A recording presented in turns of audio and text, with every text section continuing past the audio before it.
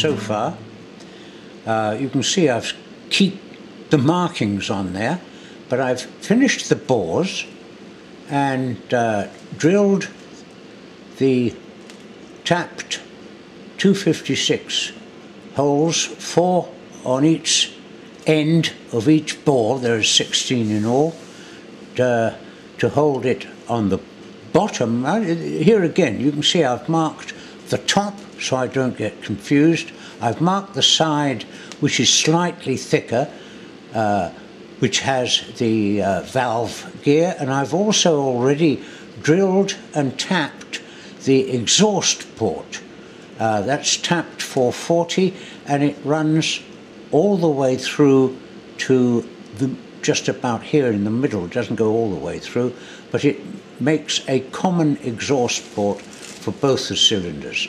You can also see, I think you can see that I've lapped the bores, and they are looking good, and I'm now going to start machining the depressions, the hole which will connect to the exhaust port, and then finally drill the holes, well, I should have put it this way, from each depression, 2 little holes at each end, 2 here, 2 here, 2 here, 2 there, and the opposite end, for the steam ways from these depressions which will sit under the actual valve plate.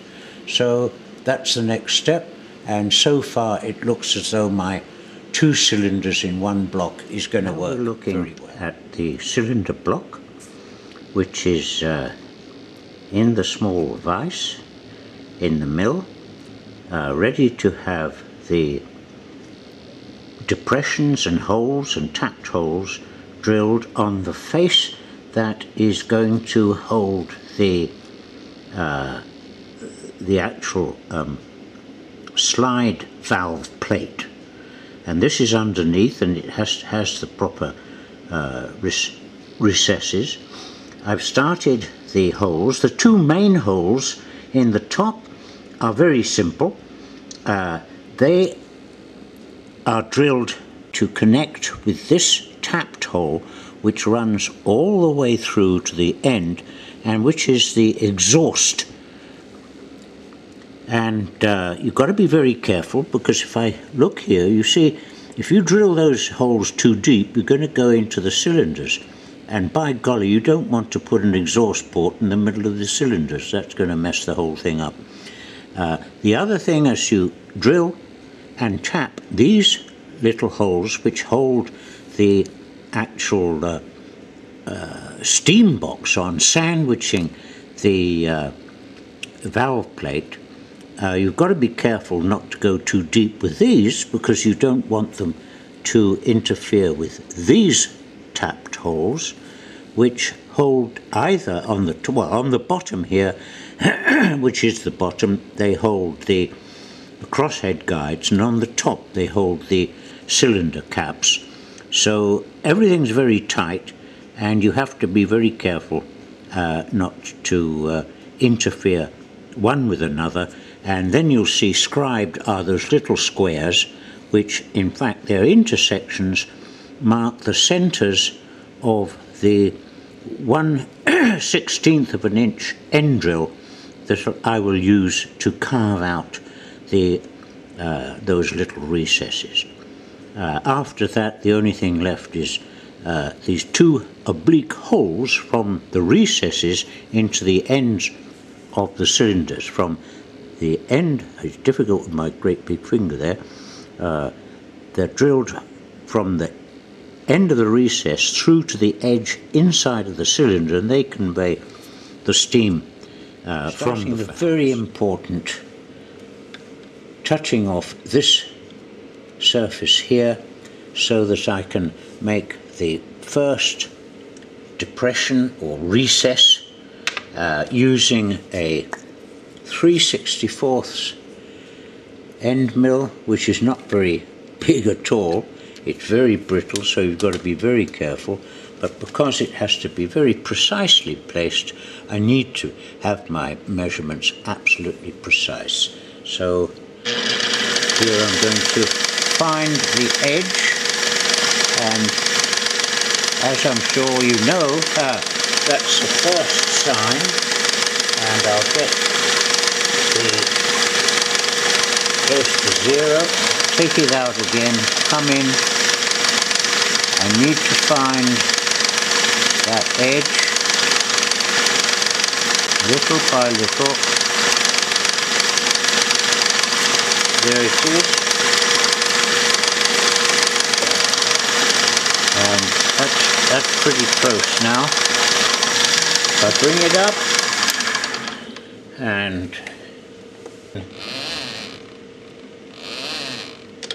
2 turns, which is 0.1, which is half the diameter of this, means that now we are centered right over the edge.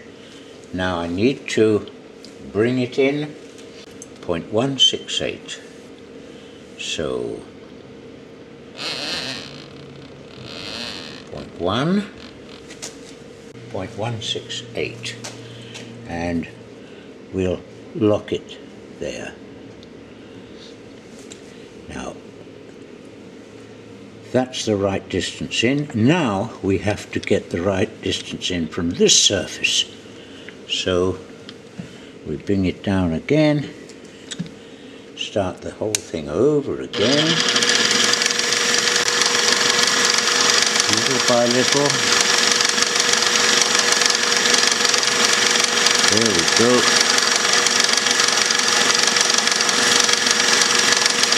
Check that again.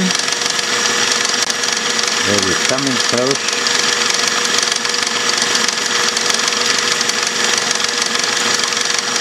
As soon as it breaks, that's it. That was pretty close, okay.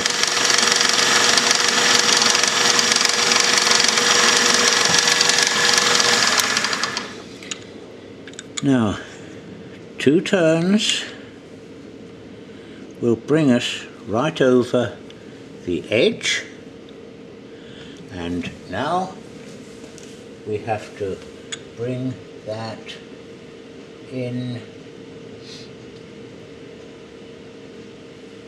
0.22. 0.2 is 1, 2, 3, 4 is 0.2, 1, 2, 2.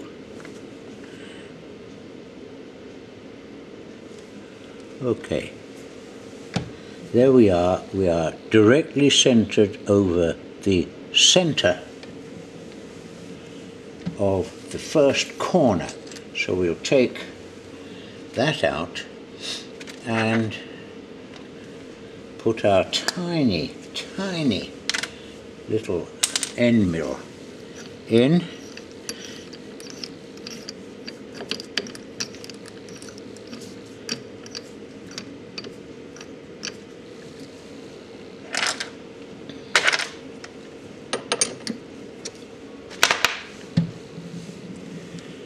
And,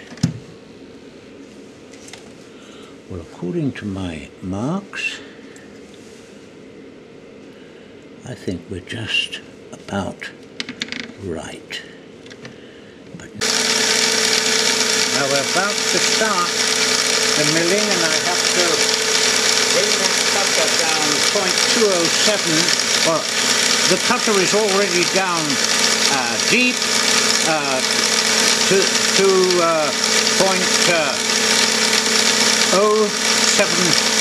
inches, and I now have to bring it across 0.207. So I'm going to go this way very carefully. You'll see it, I'll unlock here.